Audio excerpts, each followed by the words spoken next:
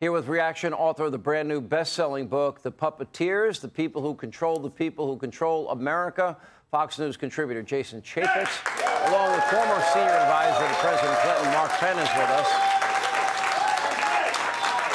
By the way, Jason, I love the book. You know, I find these positions interesting of Robert F. Kennedy Jr. I really do. And one, he's against biological men playing in women's sports. I agree with him on that. You heard his comments on the border. I agree with him on that. And you know what? Whether you agree or disagree with his position on vaccinations, at least he had the courage to stand apart and speak his mind.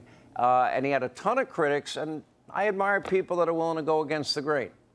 Yeah, no, look, I totally agree, Sean. I think that's right. I think compassion, authenticity, they win the day. You can't fake those things. And what what Kennedy Jr. is exemplifying is he's going out to the border. He's talking to real people. He's holding his own camera at 2 o'clock in the morning saying the border is broken. And surprise, surprise, common sense actually makes sense to a lot of people, even some of those Democrats. And once they learn to read and write, Sean, guess what? They're going to start going and doing to people like Kennedy who actually, you know, walk the walk and get out there. Amazing how that actually works. No, it is. You know, Mark Penn, I look at this, and I know you were a pollster for the Clintons for a long time, and you, I think, agree with me that the Democratic Party has swung really far to the hard left. So far, they've been able to sustain it. I think ultimately it's unsustainable because I don't think these policies work. Your thoughts? Well, I think that we're going to see what happens with this nomination right now, because I think Biden is only getting, in my poll, about 40% of the Democrats. He's got to improve his numbers. A lot of people think he has moved too far to the left. And so if by September he doesn't improve his numbers, Kennedy moves up, I think you'll see 2 or 3 governors get in this race, and you'll have a real Democratic primary. All right. This president is vulnerable. Agree with me. Hold on. Can he do it? Well, who are the other? Do you agree with me?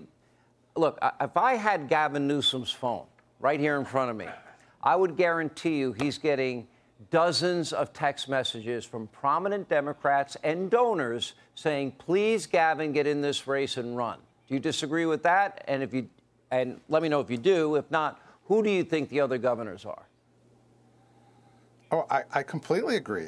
And I think the governor of Illinois and the governor of Michigan, I think those 3 governors are poised to run in the Democratic Party. Maybe even AOC will get in. You know, I think this could really become a wide open primary. Wow. Okay. Will the party going hard left hurt them in the end? Look, I think the party's got to come back to the center. I think this budget deal was a move to the center. If it's going to win, the Democratic Party's got to move to the center, and I think the party that is in the center in this election will be the one that wins.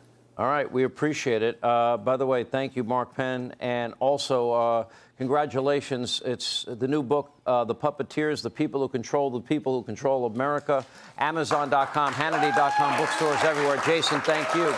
Hey, Sean Hannity here. Hey, click here to subscribe to Fox News YouTube page and catch our hottest interviews and most compelling analysis.